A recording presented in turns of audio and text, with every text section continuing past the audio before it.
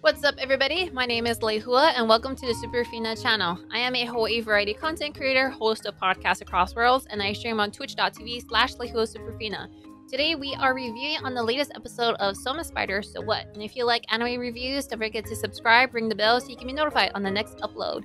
And if you want to help support the Superfina Channel, we have a Patreon and a channel membership. Links to those will be available in the description. So we are reviewing on the latest episode of Soma Spider, So What? Episode 14, I'm rebelling, ? I'm self-deprecating. And if you've seen my reaction, you're gonna hear this again. A lot happened in this episode, a lot. I was not expecting it because when the last episode happened, you could totally tell it was like a new arc, a new part of the anime. For one thing, Kumoko, she's outside now. Another, they're gonna have Shun as the hero. We were gonna see his journey as a hero. And third, there's a new opening. So guaranteed, this is like a new arc, yeah? Anyways, so in this episode, we only saw like a small part of Kumoko, but it was important. Why? So we see Kumoko. She's like, traveling, and then she sees humans. And she's explaining how humans help her gain more experience. Cool! We heard some of that in the previous part of the anime. The first part of the anime, first 12 episodes, when she encountered humans, right? But now she's like, explaining it to us again. We're remembering it. It's like, we need to keep this in mind. Probably because she's going to encounter more humans, non-monsters, and get more experience. Because in this story, I've noticed that they bring up stuff, they explain things, they give hints, and then later on it comes back. It comes back. And this episode is a perfect example. So Kumoko, she's out, she's exploring, she encounters humans, she sees a carriage, and then there's a baby in there. There's a baby. And then they're being attacked by bandits. Kumoko helps them, and then she sees the baby, and she sees that the baby has like a Japanese name, and then it has an English name, or whatever language this isekai is. So when we see the Japanese name, we're all thinking, oh my gosh, it's a reincarnated person. But then Kumoko is like, why is the Japanese name that? Is Sophia the isekai language version, the translation of that Japanese name? And it's like, is it? Does Kumoko not know who this is? Is this not a reincarnated person? But then later on, as Kumoko's looking at this person's stats and such, she's like, wait, this is a reincarnated person. And this baby is a vampire. It's part vampire. Human parents with a vampire baby. Like, or the parents, are they human? Are they or are they not human? They look human to me. They didn't look like vampires. And even if they were vampires, wouldn't they be able to fight against the bandits? Right? So they couldn't have been vampires. And I'm gonna explain why. So we see this baby. Her name is Sophia.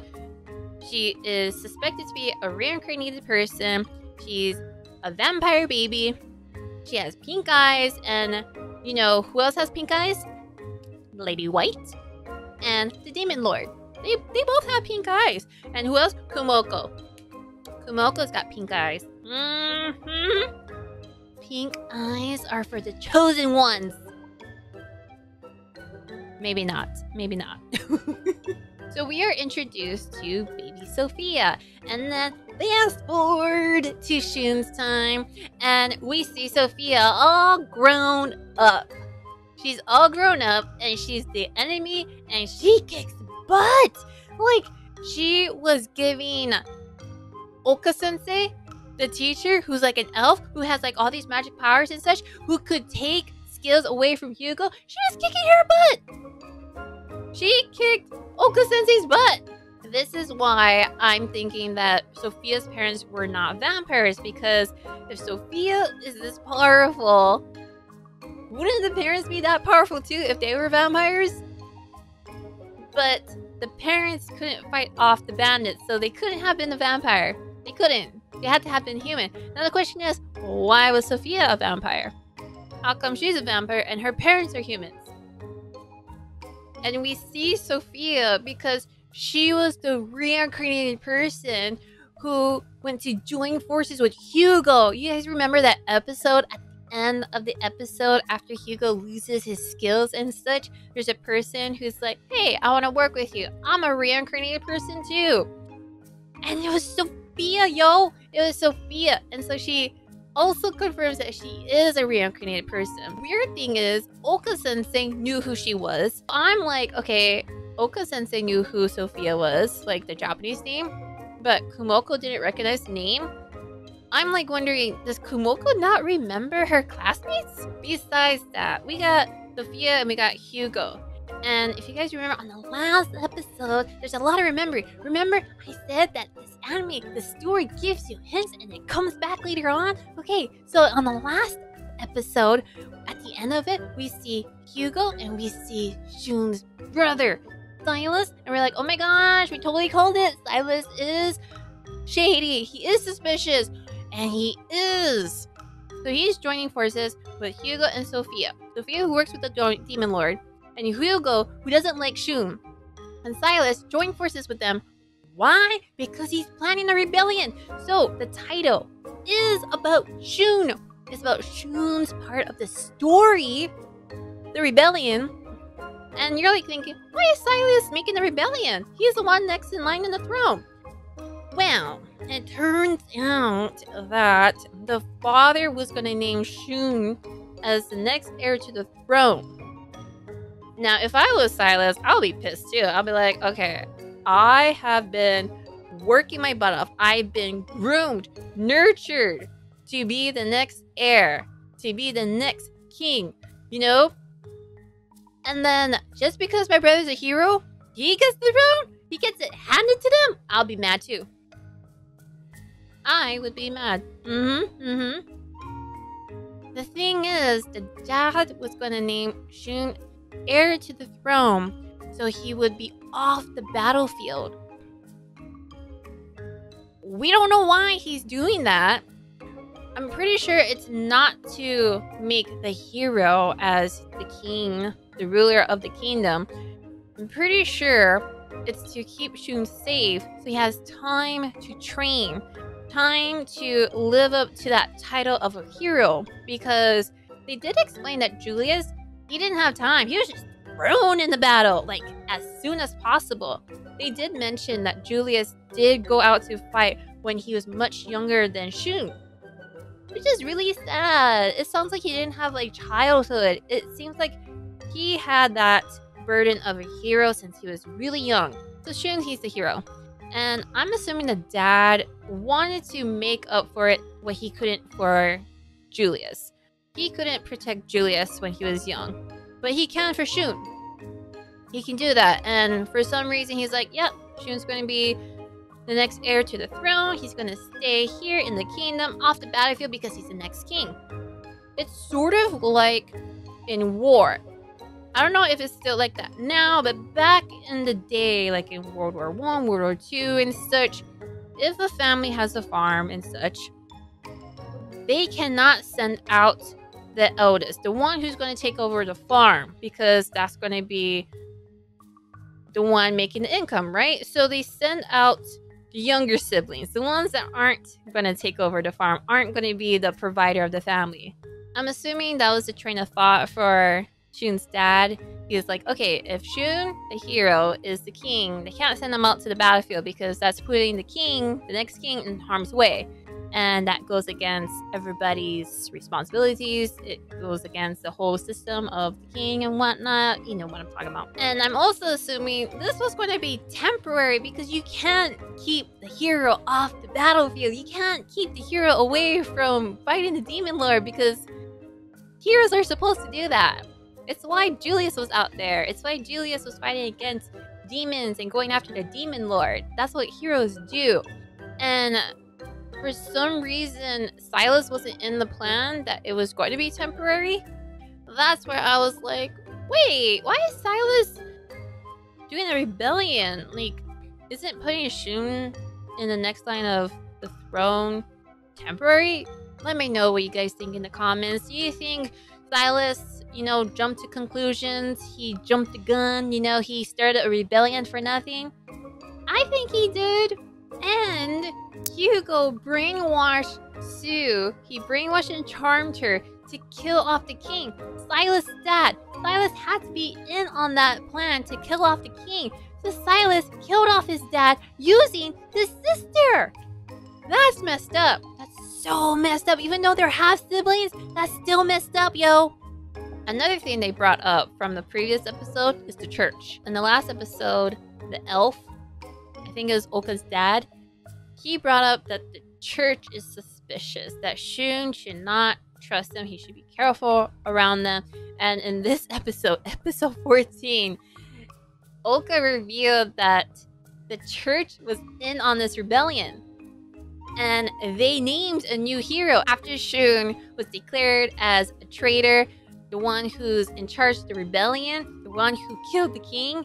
The church named Hugo the next hero. It's like, what? How can you? You can't name someone the new hero because the title of the hero just goes to someone. Like how Julius died and then it just went to Shun. But you can't just name someone a hero. And it's like they're doing that knowing that there's no one else who could contradict them. There's no one who could argue against them because there's no one with appraisal. I'm like, how can you just name someone a hero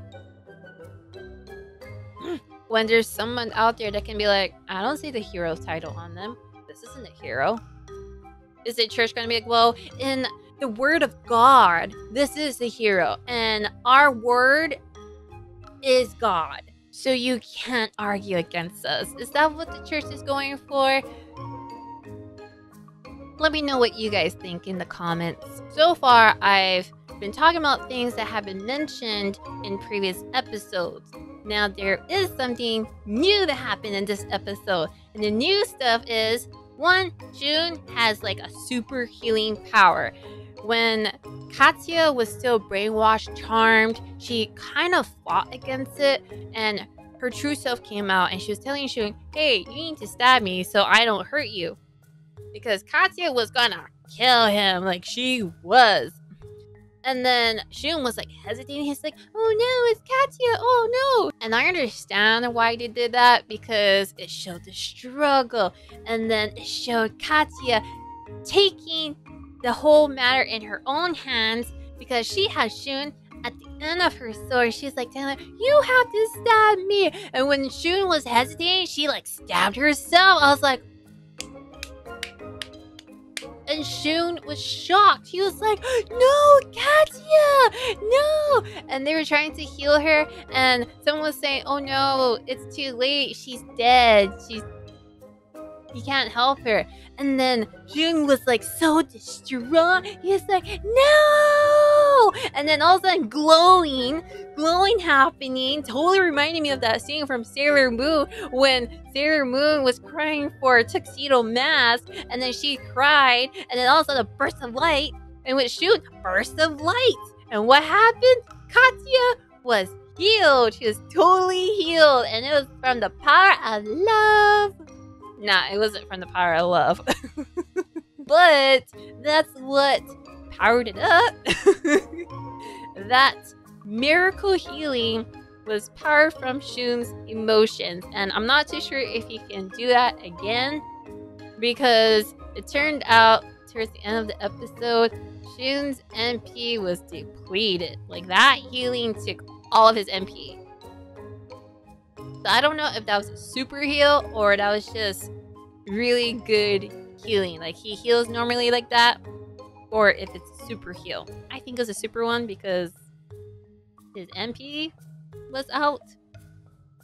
Then we see a dragon and turns out Faye hatched from her egg and she evolved into a beautiful pink off-white dragon with wings. She's huge. She looks angelic. She totally reminds me of a Pokemon. the fairy Eevee, the Eevee fairy, you guys know what I'm talking about, or some type of fairy Pokemon. It's very cute, angelic looking. She looked beautiful, and she has like a fire beam kind of thing. She can wreck them, but she didn't destroy all the enemies. What she did, she came to the rescue because Shun, he was about to get killed by Sophia, you know. And Faye comes in, saves them all, and then they fly out into the sky. End of episode. Now in that scene where we see Shun and whatever allies he has left on Faye's back flying away from the rebellion, the whole suspicious conspiracy with Hugo, Cyliss, and Sophia. This shows that Shun is on another journey of his life. And I like it because when he was named a hero and he had his family, he had his subjects helping him, I thought that was boring. I was like, okay, he's just going along with what title he has and he's gonna listen to all of them because he was being told that he has to do this, this, and that. And he was being compared to Julius, and Julius had to do this, this, and that. But now he doesn't have them. He doesn't have them telling him what to do. And he's not going to be stuck at the kingdom. You know? He's going to be out there in the world. We're going to see different parts of this isekai. I'm really excited for this.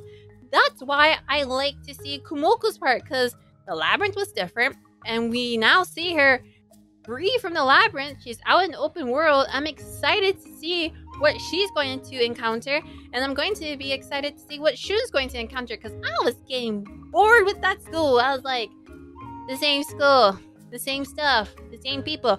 But now I don't know what's gonna happen. Shun could meet anybody. He could meet other reincarnates. You know, we could fight other Sophias. I'm excited for that. And that's my take on Soma Spider So What episode 14. I'm rebelling, ? I'm self-deprecating. What did you think about this episode? What did you think about this review? Let me know in the comments below. And if you want to talk outside of YouTube, there is a Discord. Discord link is available in the description. I also stream on twitch.tv/LehuaSuperfina. People who watch these videos do like to stop by the stream, have that one-on-one real-time conversation. You guys are more than welcome. I also host podcasts across worlds where we talk about anime, manga, and other things we're interested in. If you like podcasts like that, the link to the podcast is available in the description. Other than that, my name is Lehua, and this was the Superfina Channel reviewing Soma Spider So What episode 14. I'm rebelling ? I'm self-deprecating. Hope you guys like this video, and I will see you on the next one. Laters! Huge thanks to my Patreons and channel members for making this video possible.